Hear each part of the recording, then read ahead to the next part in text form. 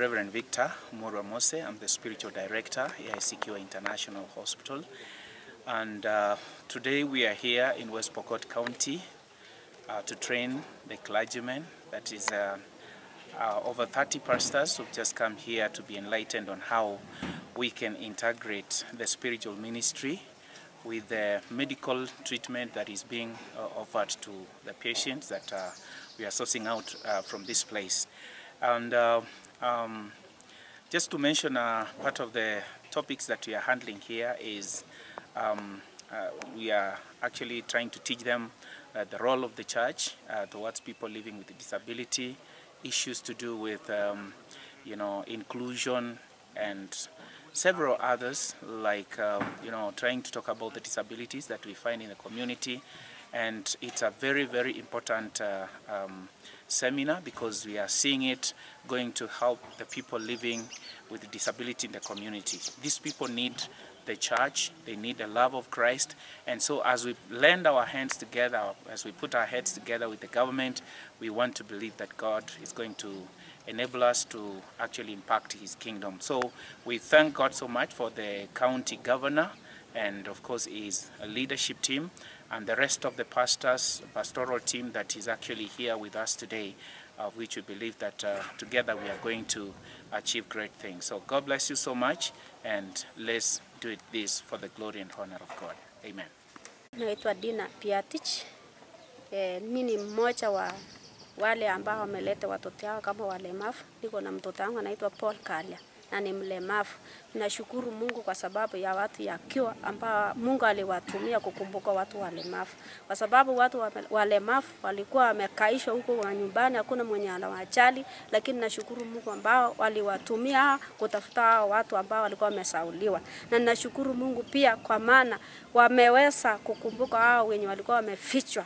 Pia wameweza kuwatibu, wengine wao ambao walikuwa wamesauliwa wametibiwa na wamekuwa sawa. Sasa hivi wanatembea. Ninashukuru Mungu pia hata kwa wenye hawakuwa wanatembea. Lakini kwa wakati wa sasa wamekumbukwa kupewa wheelchairs. Especially sasa nikiongea kama hivi, mtoto wangu ni mmoja ambao amepewa wheelchair. Hakuwa anaweza kutembea, lakini kwa sasa amepewa wheelchair. Ninashukuru Mungu hayo yote. Pia ninashukuru Mungu kwa sababu ya kafan. Hawa watu wenye walikuja wakatumia hata kafan na kutafuta watu wenye walikuwa wamefichika huko vijijini na wakaweza kupatikana. Na wameweza kupatikana sasa na wamepewa usaidizi wao. Pia ninashukuru Mungu pia kwa hao watu wenye walikuja na wakaweza kupewa hayo.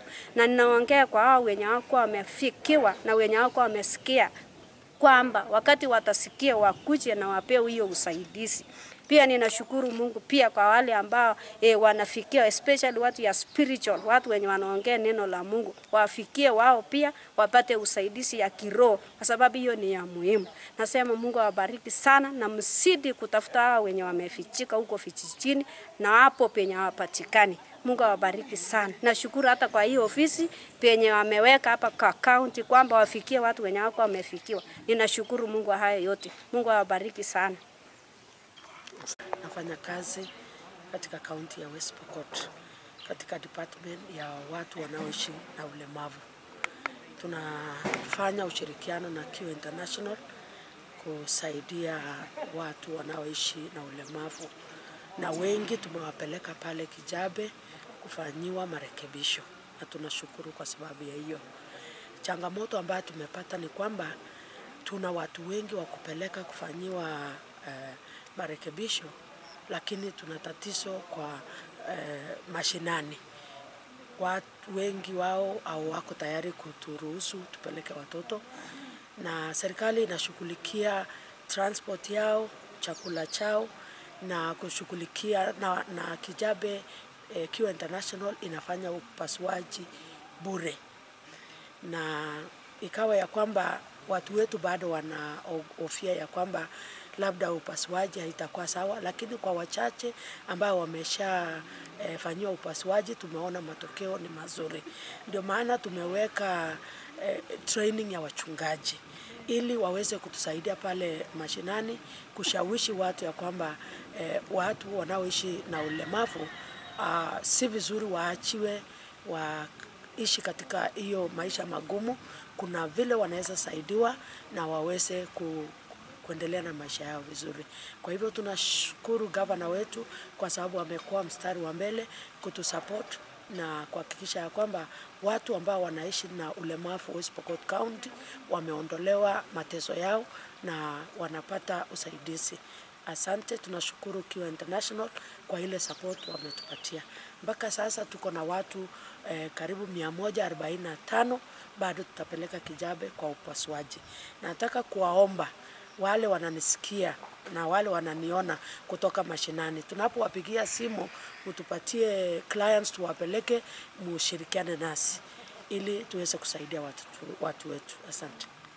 Dr. Deuri, I come from AIC Kiwa International Hospital in Kijabe, and we are very privileged because we have come with a team that has come to participate in a training of pastors here, to develop a team that will help us to continue sustainably running the clinics for physically disabled children here at West Pokot, especially in Kapeguri at the moment.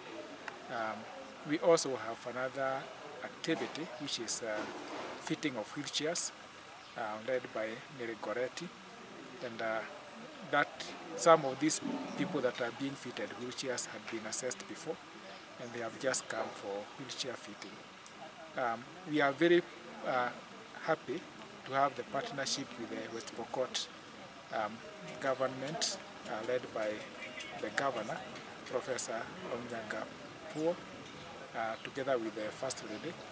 And through that partnership we have had 4 clinics to date. And hopefully next week we will be having another one. And also some patients have been able to come to Kijabe for treatment and even been able to go back home. We still have quite a lot of them that are remaining to be able to go to Kijabe for treatment. We just are very happy because of this partnership, and we hope it will continue for many years to come. Thank you.